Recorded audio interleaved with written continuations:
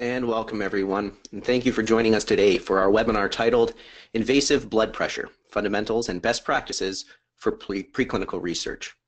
This is Andy Henton from Inside Scientific, and it is my pleasure to be your host for today's event. Our session is brought to us by AD Instruments and will focus on the importance and impact of high-fidelity solid-state catheters as it relates to accuracy, consistency, and research outcomes. The presentation will be led by Dr. Tom Smith, Professor of Orthopaedic Surgery at Wake Forest School of Medicine. Dr. Smith's research interests range from musculoskeletal adaptation and injury to electrical stimulation therapy and the study of neuromuscular agents. In collaboration with the Wake Forest Institute for Regenerative Medicine, he is currently researching the use of tissue-engineered constructs for repair of peripheral nerve gaps following injury, tissue-engineered allografts for ACL, tendon, and meniscus repairs, and murine models of myocardial infarction to test stem cell therapies utilizing coronary artery ligations performed as survival surgeries in mice. Today, Dr. Smith will discuss the fundamental properties of pressure measurements in the vascular system, including the history and physics behind solid-state manometry, and how this technology compares in contrast to other modalities for blood pressure measurement. In addition, he will share insights on how scientists must approach their experimental design to ensure blood pressure measurements will lead to consistent and accurate research findings. My name is Tom Smith. I'm a cardiovascular physiologist by avocation, and today I'd like to share with you my experiences with invasive blood pressure and solid-state catheters, primarily in preclinical models. So today we'd like to cover the following topics.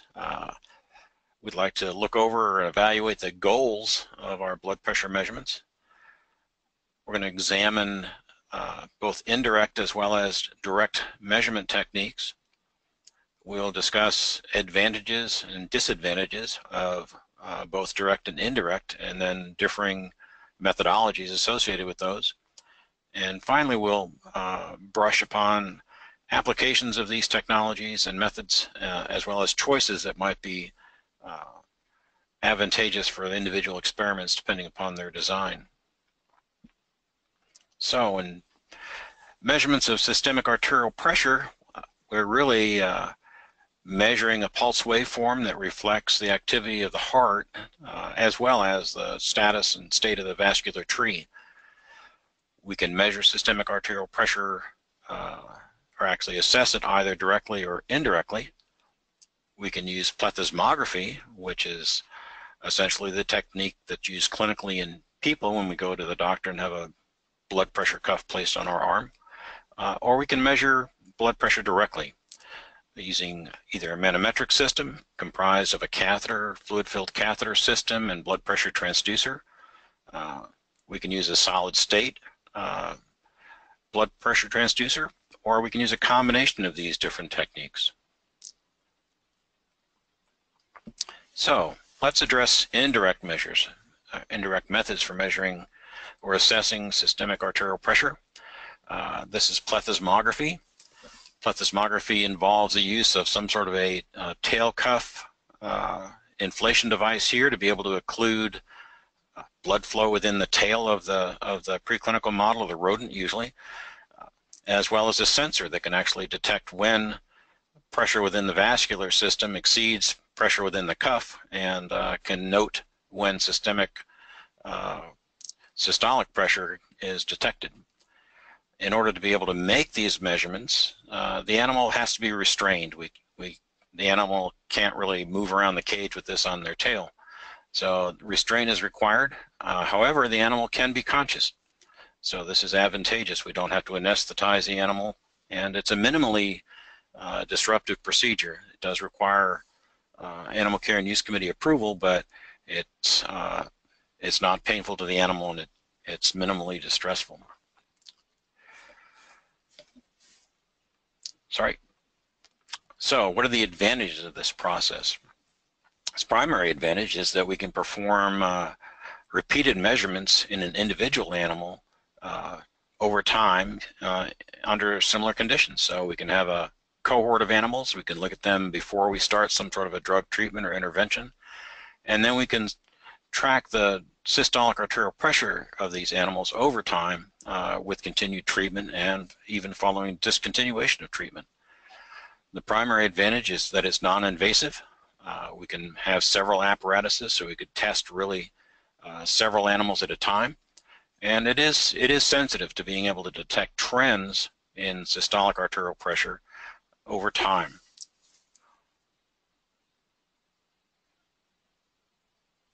So what are the disadvantages of plethysmography? Well, we have to recognize that the tail in rodents, rats and mice, is thermoregulatory. So if the animal's in a cold environment, as most laboratories are, then the caudal artery, the tail artery, is vasoconstricted.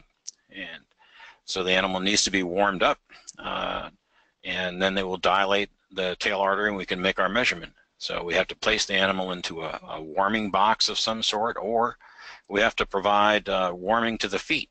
So we can place the animal on a warming pad, which will then cause the animal to vasodilate their tail, and we'll be able to measure the systolic arterial pressure. Secondly, we need to consider that the tail artery is a long, small blood vessel extending from the aorta back to the tail. And we can have constrictions in the tail artery between the aorta and the tail, and that will cause an attenuation or a decrease in the systolic arterial pressure that's actually measured at the site of measurement, in this case the tail. So we have to be aware of that and take that into account in our interpretation. We can have observational errors or psychogenically induced errors caused by the manipulation of the animal. Recent data shows that when the animal is lifted and moved about by their tail, then this causes a physiological response. Similarly, restraint, putting the animal in a restrainer, can cause a physiologic response. If these physiologic responses affect the systemic systolic pressure, then your measurements will be influenced by these conditions. So we have to be aware of those. Some of this observational error can be overcome with training, but it cannot be completely eliminated. And finally, we have to be aware that just as in humans, in plethysmography using an occlusive cuff, one size of cuff doesn't fit all rodents. So some mice are bigger than others, some rats are bigger than others, and we have to look at the diameter of the tail and the width of the blood pressure cuff and make sure we have the correct match between those two. If the cuff is either too wide or too narrow, then we'll either underestimate or overestimate the systolic arterial pressure.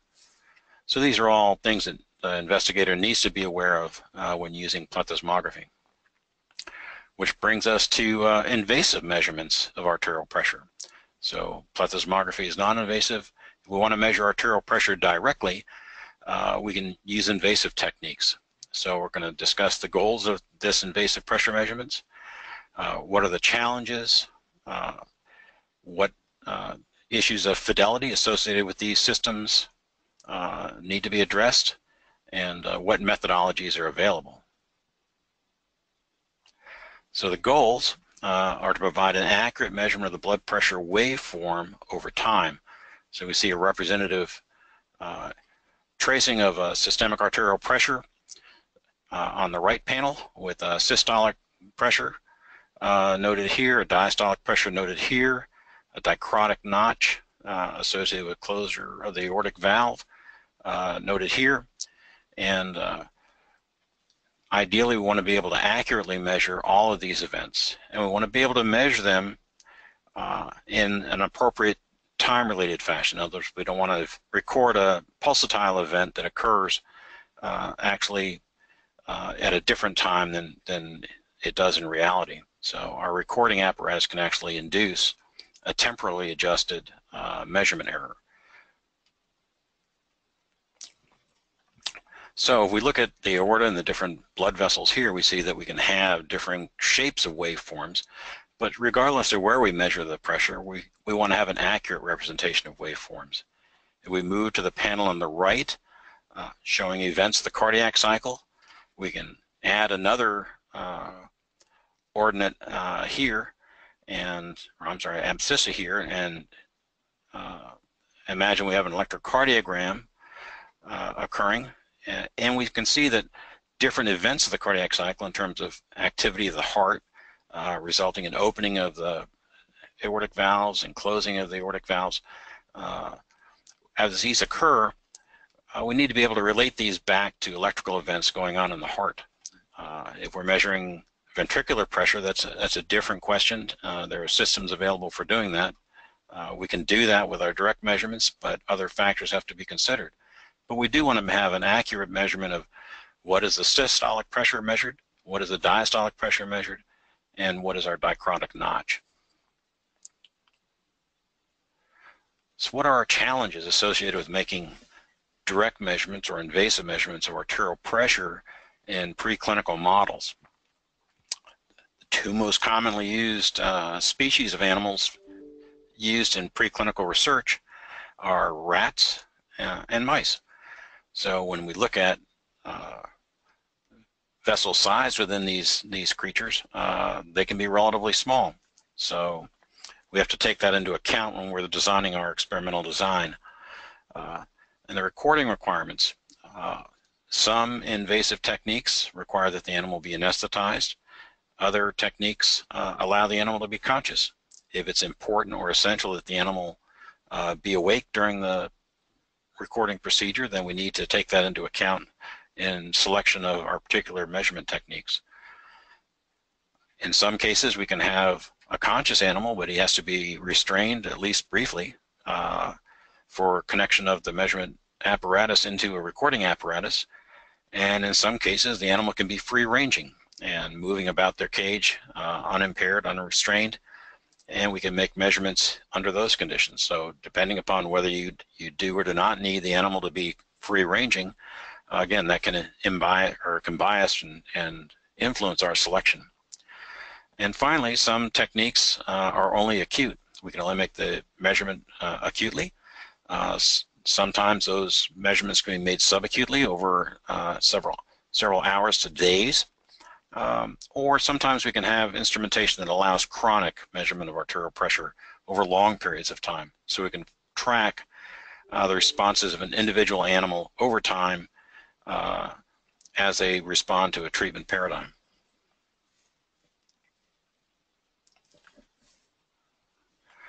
So we talked a little bit about challenges associated with invasive techniques, one of those being vessel size. Probably the questions a lot of investigators ask is, I've got a mouse, I would like to measure arterial pressure. How hard is that? Well, we're all assuming everybody has the surgical skills to be able to isolate and cannulate these blood vessels, but we need to be aware of the size limitations.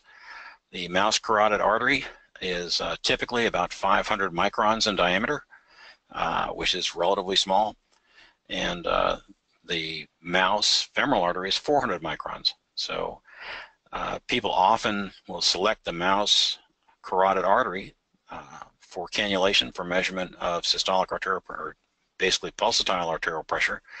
But the investigator also needs to be aware that some strains of mice do not have a complete circle of Willis, so that if we select a carotid artery for cannulation, we can compromise cerebral circulation in those particular substrains of animals and actually have cerebral infarcts in up to 30% of those animals. So cerebral infarcts can certainly impact the measurement of arterial pressure, the arterial pressure that one's measuring.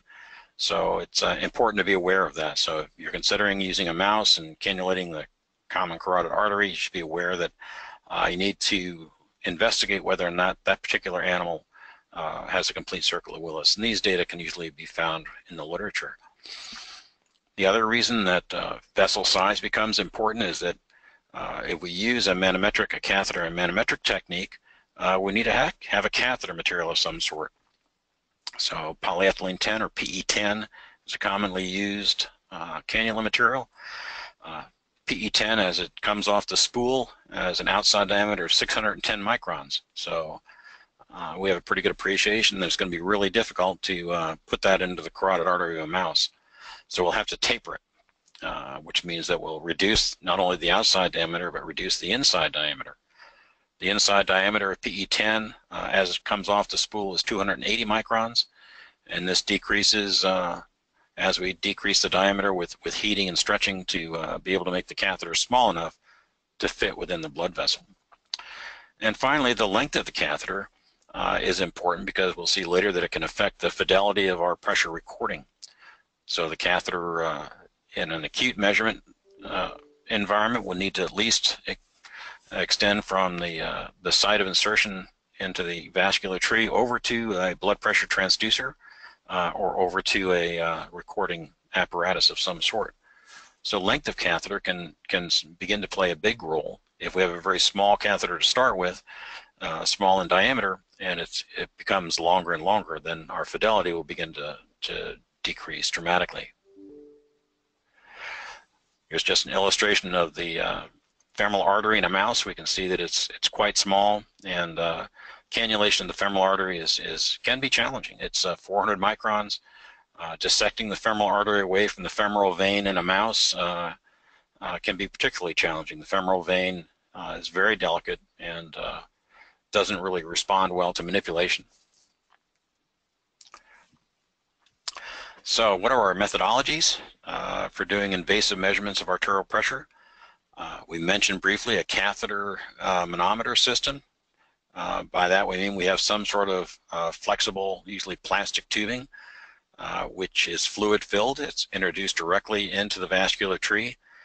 It in turn is connected to a blood pressure transducer, which is an electromechanical device, which changes the pressure waveform, the pressure pulse that's detected within the fluid column, into an electrical signal, which can then be recorded and analyzed and calibrated. And that would be a catheter manometer system. We have solid state devices in which the blood pressure transducer itself is actually on the invasive device itself. So it's placed within the blood vessel. So the blood pressure transducer is here on the lateral surface of the solid state catheter, and we can place that directly into the vascular tree. And finally, we have telemetry available, in which case there are no external wires or tubes connecting the animal to the recording apparatus. It's all done through either a fluid-filled catheter, a blood pressure transducer and transmitter, or some sort of a solid state transducer with a transmitter. And we'll discuss all of these techniques.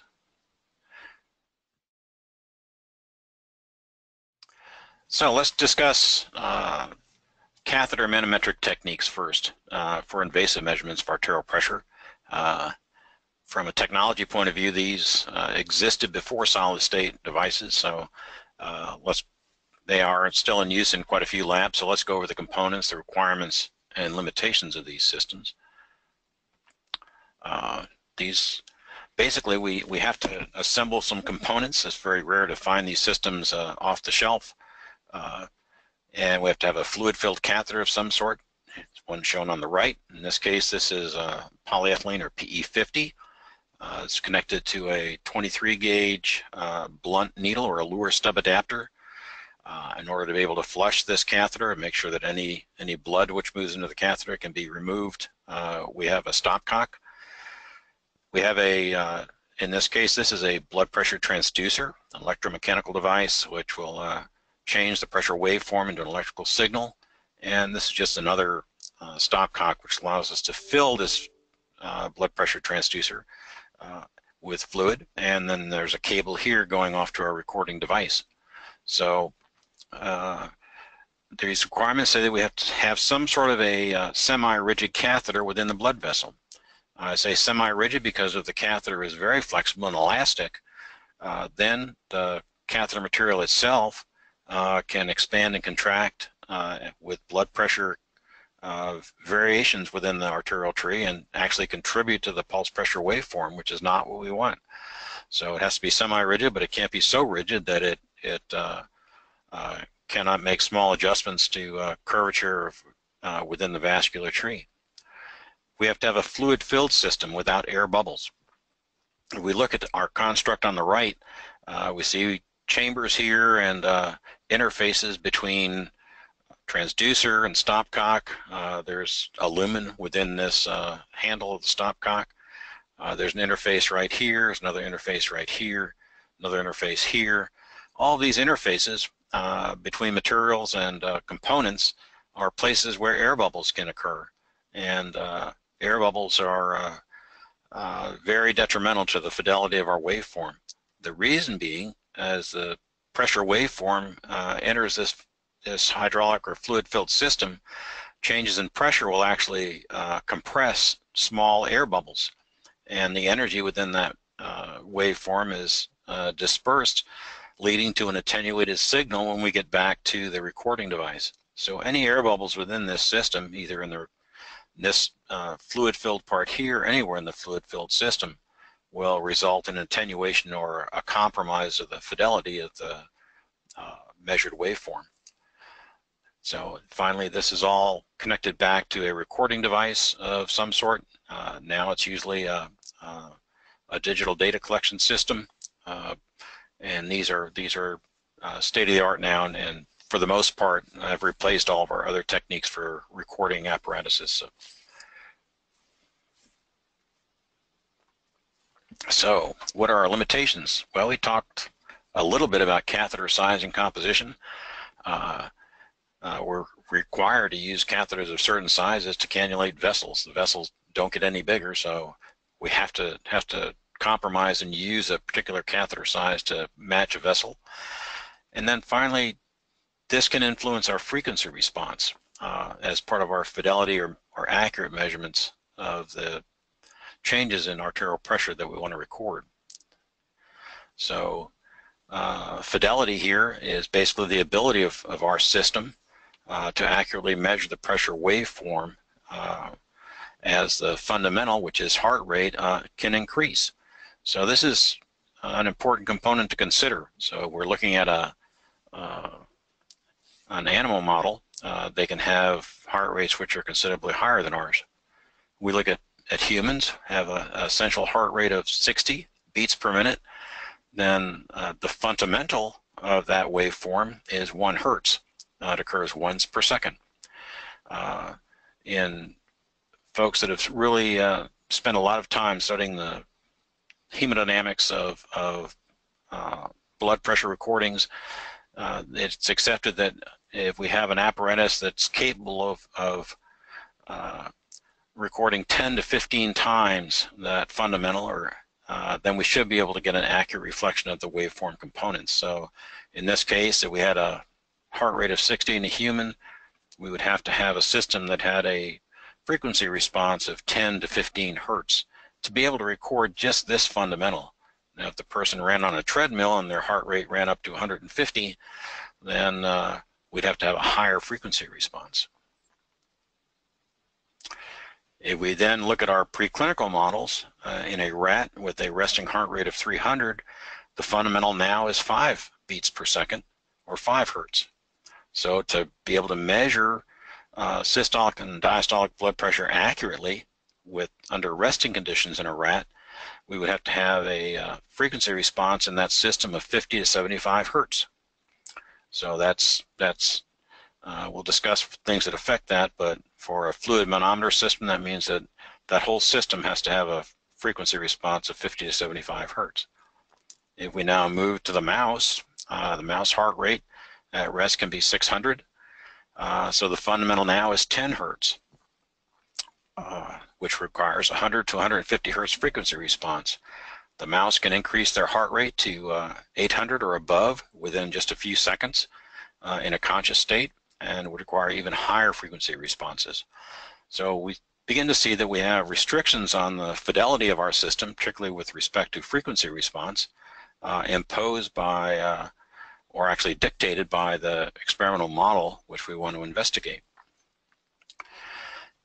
And this actually is a graph showing recordings made within a pressure chamber that's being driven by an acoustic speaker. So the speaker is generating a sine wave of pressure within this fluid-filled chamber, and we're measuring it both with a solid-state transducer and a fluid-filled transducer.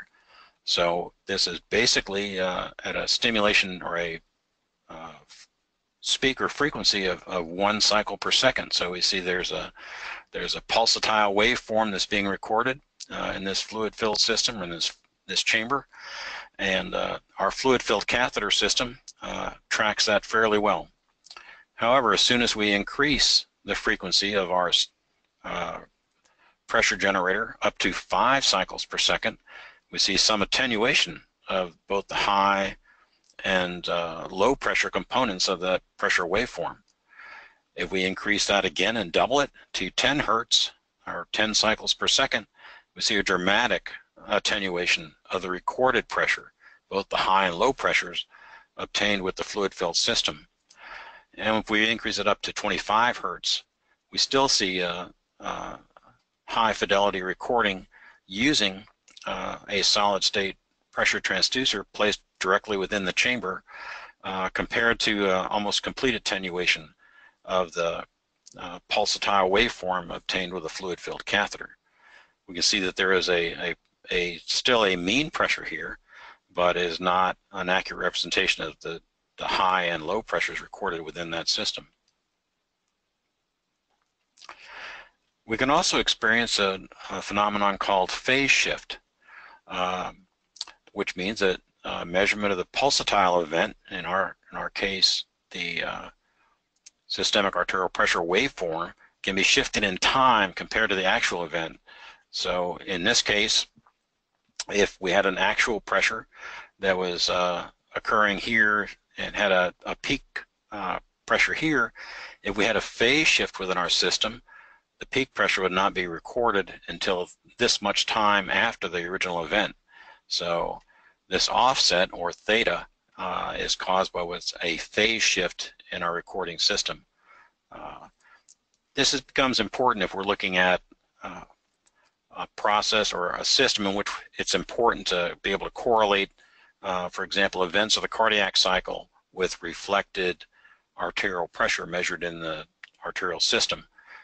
If we had a EKG superimposed down below here, we can see that we'd have a dramatic dissociation between the physical events in terms of pressure generation measured in the aorta and electrical events occurring in the heart and associated with contraction of the heart itself.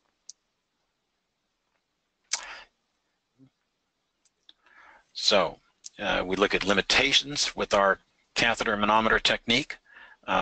Catheter size and composition can affect overall ability to cannulate things. Our frequency response can be affected by catheter size and composition.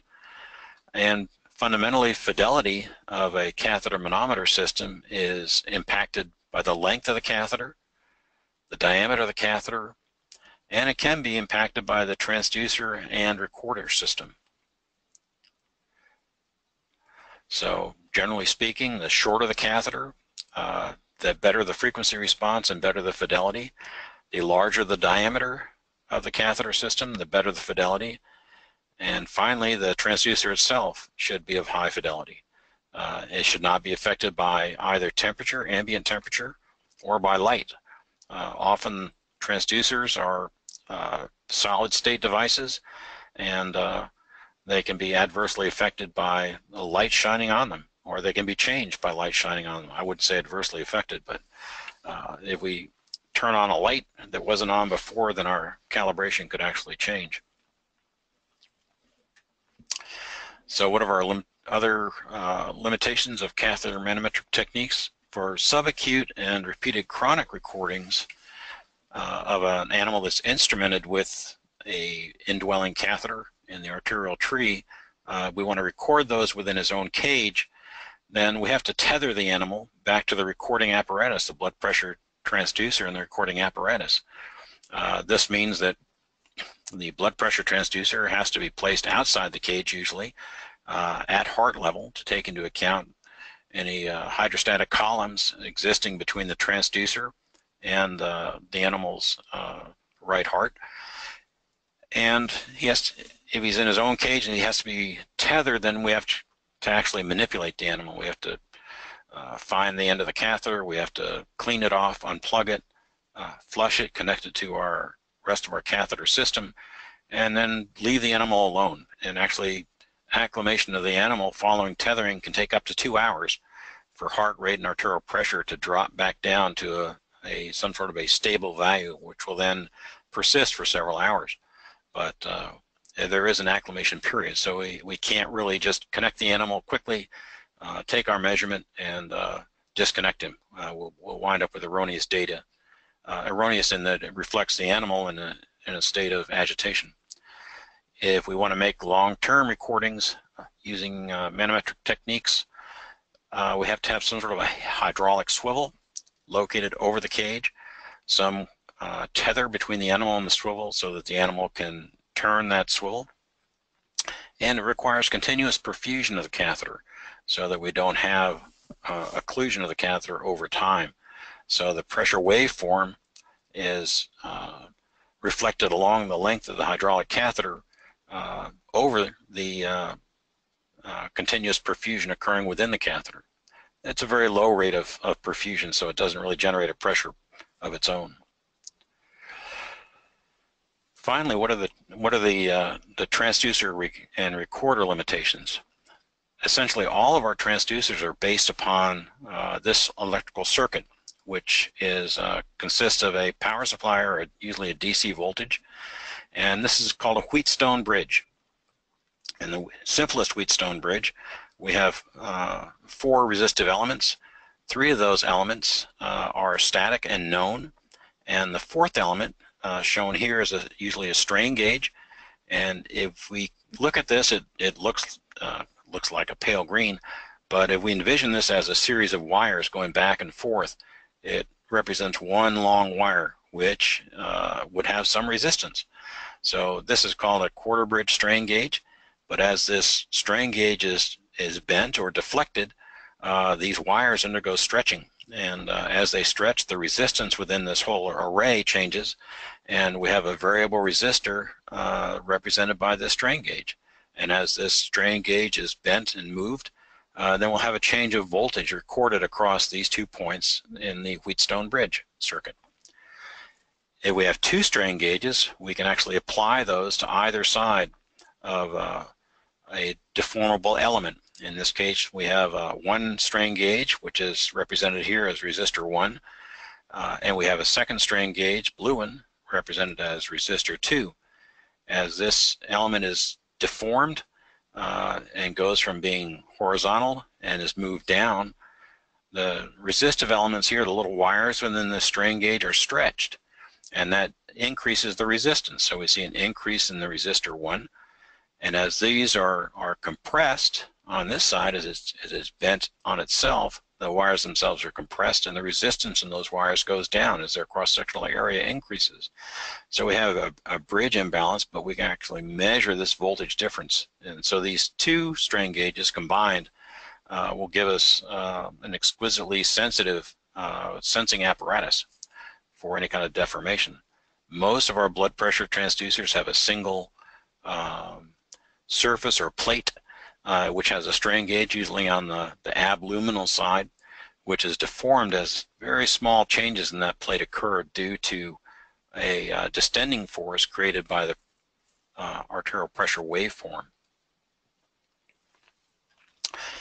Now we'll transition to solid state transducers, and we discussed Wheatstone bridges, and in a solid state transducer we have a silicon chip shown here. This is a MLR microcath pressure sensor. So this entire apparatus is placed within the arterial tree, and within this pressure sensor, the tip itself is blunt. The blood vessel would be traveling along this axis, or this would be traveling within the blood vessel, and the sensor element is right here, and it's actually etched onto a silicon chip. So it would actually be deformed very minutely by lateral pressure within the blood vessel itself. So this lateral distension or lateral distending pressure is actually what the blood vessel wall sees. So that is what this sensing element sees. The silicon chip itself is rather stiff, but it has many resistive components etched back and forth across it, so that even very tiny deflections of this silicon chip register a large change in resistance, which are then incorporated back to the rest of the Wheatstone bridge, and deformations here result in a change in voltage, which can be calibrated and then measured. We'd point out that there is a temperature compensation built into this to try and accommodate any changes in temperature which occur. Any kind of a resistive element is going to be affected by temperature, and depending upon the material that element is made of, it can either go up or down with temperature changes. Once this is in the vascular tree, it's unlikely that the temperature that this device will actually see, it's unlikely that that will change. Temperature is relatively homeostatic. We need to keep in mind, however, that if we want to calibrate this prior to implantation, it's best to calibrate it at body temperature. So have it kept in warm saline and then calibrate it under those conditions. In addition, all blood pressures are referenced back to ambient air. So in the doctor's office, our blood pressure is referenced back to whatever the ambient air pressure is. So even if we're in a high altitude situation, our systolic and diastolic pressures are relative to ambient air pressure. So for these devices, there's actually a small air tube that runs the entire length of the catheter and exits the catheter at within the room, so that the ambient air pressure behind this sensing element is always referenced. And as I pointed out, because these are etched onto a silicon chip, the frequency response of a solid state transducer is in the kilohertz range. So we looked at different heart rates of even up to mice. A device capable of sensing pressure changes in the kilohertz range will allow us to accurately measure pressure changes within even a small mouse with a high heart rate. So overall, this having the kilohertz range ability, having the sensor placed directly within the blood vessel and not having to compensate for any air bubbles in a system or any lengths of catheters or things like that, results in an overall higher fidelity. So what are the requirements of a solid state transducer? Essentially, these have to be able to be used intravascularly, so you have to be able to place these into a blood vessel. How do we know what size catheter fits in what size vessel? Generally speaking, these catheters range, for preclinical models, range from a 1 to 7 French. French is an unusual unit of measure, used pretty much exclusively in the catheter labs around the world, but there are 3 French per millimeter. So a 1 French catheter is 330 microns in diameter. So having that in mind, we see that there's a variety of different configurations here, and in different sizes. So what is the limitation of the solid state transducer? Well, there has to be a wire connection from the test subject to a balancing circuit, again for our Wheatstone bridge, and to our amplifier. So this in turn would connect back to an amplifier. So we have our solid state transducer, and our catheter comes to a connector. The connector in turn is connected to a balancing circuit, either here or here. This in turn is connected back to an amplifier. So there are physical connections between the animal and our recording apparatus, which brings us to the topic of telemetry. So we have different implantable blood pressure sensors that utilize technologies or telemetry technology.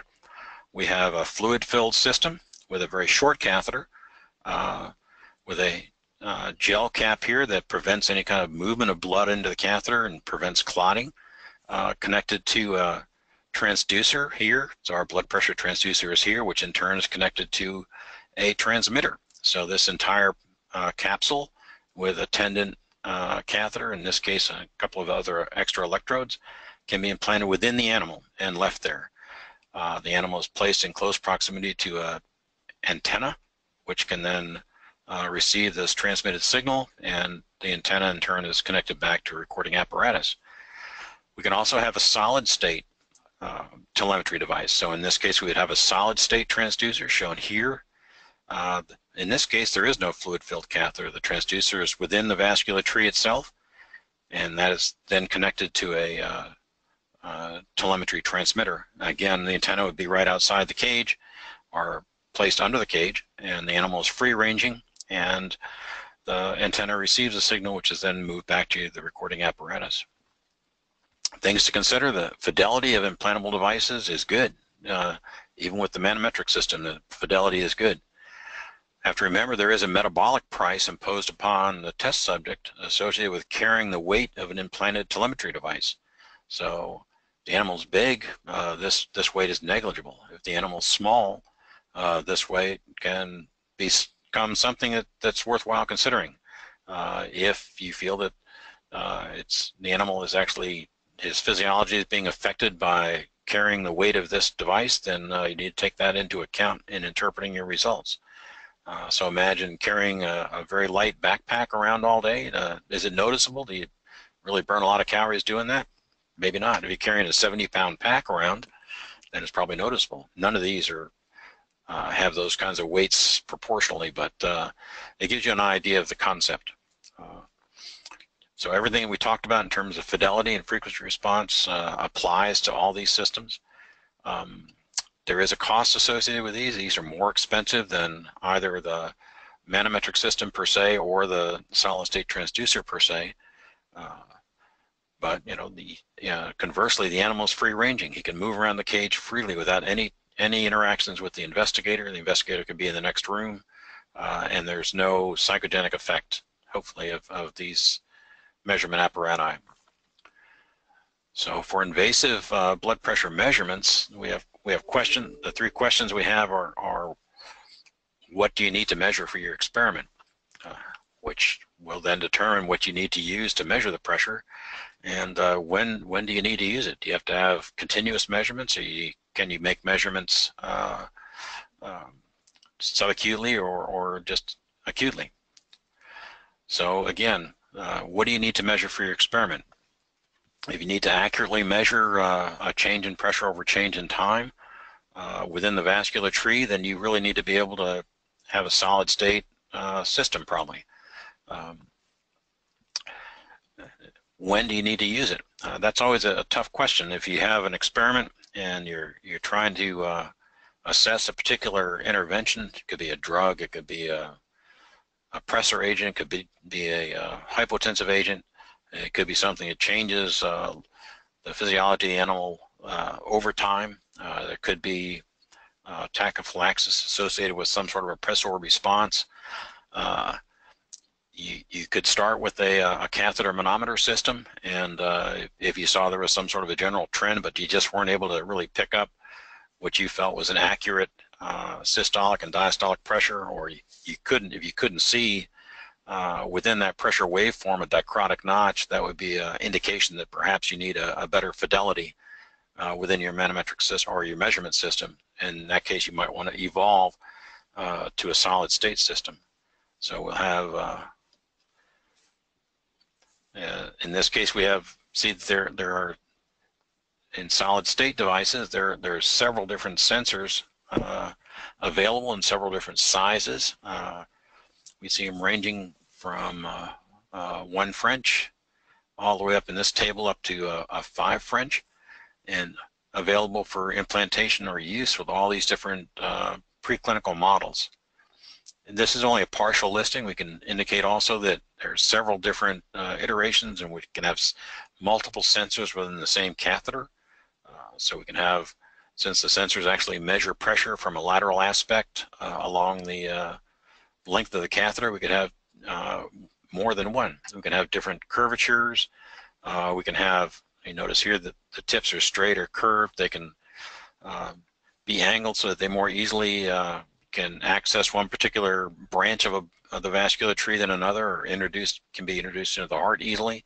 So this is just a partial listing, but it gives you an idea that there is a wide variety of options available, and careful consideration of what your requirements are will dictate what system you might need. So in summary, we've discussed invasive versus non-invasive assessment of arterial pressure. We've looked at solid state and manometric techniques for invasive measurements. And finally, we want to look at overall what system would be best for you. If you're involved in drug screening, you want to look at a large class of drugs or a number of drugs within a specific class, or compared to a known drug that affects arterial pressure. We could use a non-invasive plethysmographic system. The beauty of this is we can screen large number of animals relatively easily. We could set up a system in which we could monitor 10 animals at a time. Technicians are excellent at being able to utilize these systems and make accurate recordings of repeatable recordings over time. So this can at least identify among a panel of drugs which drug might be of interest. Then we can utilize a technique once we've established which particular drug we have a true interest in. We can come in and do a much more careful analysis of characterization of that drug. And in that case, we'd have to decide whether or not we looked at a drug that just measured arterial pressure or affected arterial pressure per se through some sort of vasodilatory action. Then we might want to just be able to use a catheter manometer system, depending again on the species of animal and what kind of fidelity we can obtain. Or if we had a cardiac drug that we were very interested in looking at changes in pressure and changes in time within the heart itself, we probably want to use a more solid state system in which we can have confidence in both the fidelity in terms of frequency response as well as phase lag. So I'd like to start off the Q&A with a discussion around basically inconsistent and unstable blood pressure recordings due to anesthesia or effects in body temperature. And this is most relevant to mice, I think. So Tom, could you please comment on the importance of anesthesia and core body temperature, and maybe share some best practices with our audience? Certainly. So we've had our laboratory has had experience in measuring arterial pressure in both rats and mice, and we found that in mice in particular, just the influence of anesthetic, even an anesthetic such as isoflurane, which is relatively safe, it has quick recovery, but even isoflurane will cause a dramatic decrease in core temperature in a mouse. So we have to be aware of that, and as the core temperature decreases, we can also have changes in arterial pressure in the mouse. So we have to be aware of that. We routinely will have the mouse on a warmed tray or table or pad, and keep the mouse warm during the entire experiment, and monitor core temperature using thermocouples, so that we can actually have a feedback controlled warming pad that will maintain the animal's core temperature at normal physiologic temperatures. I'd point out that most laboratories are relatively cold for a mouse. Most laboratories are kept at a temperature that's comfortable for people, but that's really relatively cold for a mouse. So mice, even just brought into a room, are working a little harder to maintain core temperature. Mm-hmm. Very good. Brandon, any addition to that particular question? No, I think Tom's the expert on that one. I think he's got a good job there. Perfect. Okay. A question from Sachin's come in about, and actually a couple others, I believe Rita has asked this question as well, but they're interested in the potential of blood clots either over the catheter in a solid state situation or even in the fluid-filled situation. Should this be a concern? What happens here in most measurements? Does blood clotting perhaps affect the duration of recording that one could do? Tom, can you comment on this? I can. It depends again on your catheter system. If you have a solid state catheter, it's less likely to occur, although Brandon can discuss that. The fluid-filled manometric systems do tend to have a certain amount of layering of blood into the catheter tip as the catheter remains within the animal. Each individual pressure pulse tends to move a few red cells into the tip of the catheter, which is usually facing antegrade or upstream of the blood flow. So there is some layering of fluid out of the catheter and blood into the catheter, which can then eventually clot, and which will definitely attenuate arterial pressure measurement.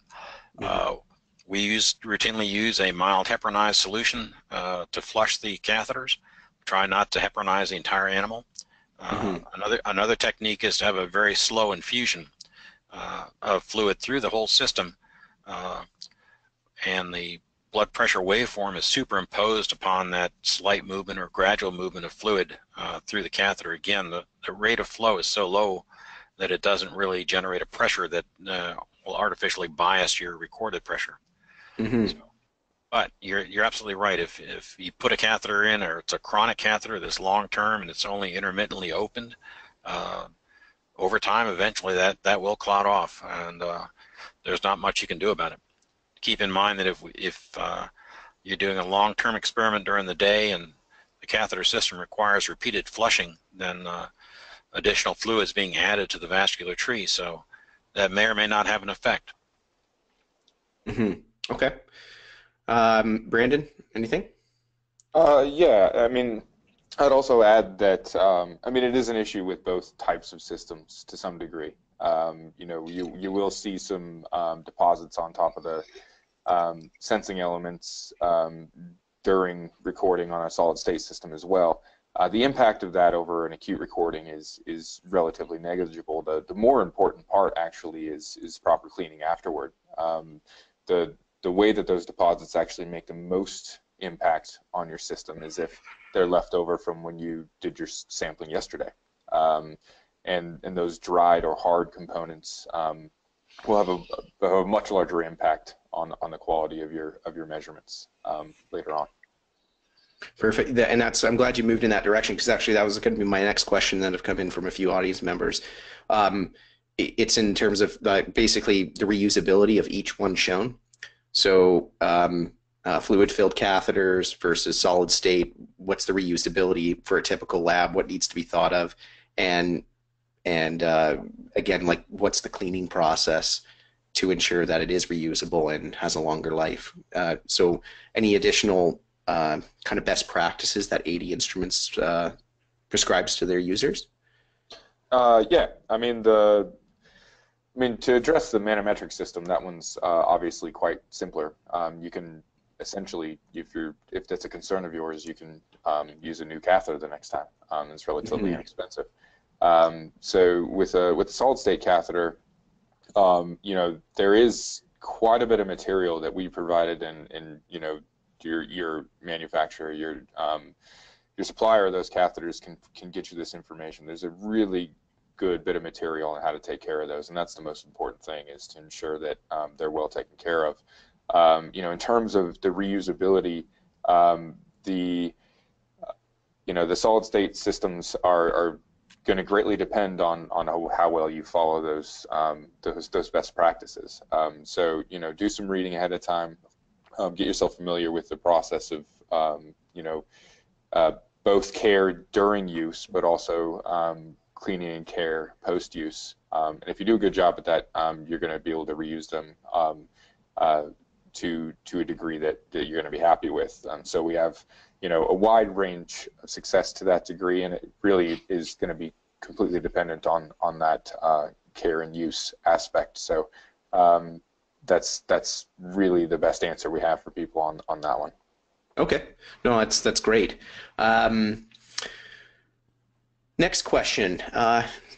Tom, in your experience, is there an effect, or should scientists be aware of any circadian rhythm when making their blood pressure recordings so that they can keep things consistent day to day and in their groups? Should they be making these measurements at the same time, and is there any effect of circadian cycle on making arterial blood pressure recording?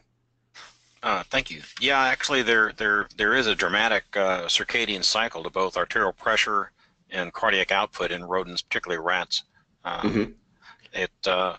Animals are nocturnal, so generally speaking, they sleep all day. About 4 in the afternoon, the animals begin to become more active. Their heart rate tends to increase. Their blood pressure and cardiac output also tend to increase. And then they remain active up until about 6 or 6:30 in the morning, and then they all go to sleep and their blood pressures drop back down. So if one is really concerned about measurement of arterial pressure in a conscious animal, you probably best go to a reverse light-dark cycle and do all your studies in the dark. Mm-hmm. Otherwise, make your measurements the same time of day, and be aware that the animals that you bring down during the day were sleeping. So that imagine being awakened in the middle of the night and someone puts you into a cylinder and puts something on your leg and pumps it up. It's going to be a little disorienting, particularly if you were asleep. So those are all things to keep in mind, but it's best to make the measurements the same time of day if you can in these species. Very good. That's a great answer. Next question, what parameters would require solid state pressure catheter fidelity in your opinion? And could you give maybe some examples? I think if you really wanted to measure an accurate systolic and diastolic pressure in a rat or a mouse, particularly a mouse, you'd require a solid state system. It's really asking a lot of a catheter manometer system to be able to accurately measure systolic and diastolic pressure in the mouse. I think your first clue whether you had the adequate fidelity is whether or not you can see a dichrotic notch within your waveform, and particularly if the mouse is conscious and you want to have either a tether or something like that, or if the animal is got a high heart rate, basal heart rate, or you're testing a drug in the mouse which causes an increase in heart rate. If it's sympathomimetic, you would increase both heart rate as well as arterial pressure. So that could really be very difficult to measure with a manometer system or a catheter system. And you really would require a solid state pressure transducer. Okay. Brandon, any addition to that? Yeah, just one simple one. One of the things that Tom discussed earlier in the presentation was around phase shift. One of the other key things to think about is if one of your outcomes is something that requires a high degree of accuracy in terms of temporal resolution or timing of a particular element in the signal, those phase shift elements are also going to impact that measurement as well. So think about that as you're looking at your outcomes as well. Perfect. Okay. Another question, and maybe we'll make this our final one in the interest of time. Is there a guide into which what size catheter is ideal for vessel or animal model? I think the reason why I'm asking this is we've had a question come in about how small a catheter could be used on a larger animal, and I think the question is coming from, for those that study small animals and large, can you actually get away with using smaller catheters on larger vessels, larger animals, or is there a risk or anything to be concerned about in that situation? I think it depends on what system you're using. If you're using a catheter manometer system, you can give up, or you can lose certain degrees of fidelity by going with a smaller system. Usually in a larger animal, the heart rate is slower. Surprisingly, the systemic arterial pressures are very similar between pigs and dogs and rats and mice and people. So that's always a source of wonderment. But if you have a larger animal, you can put in a larger catheter and improve the fidelity of the system.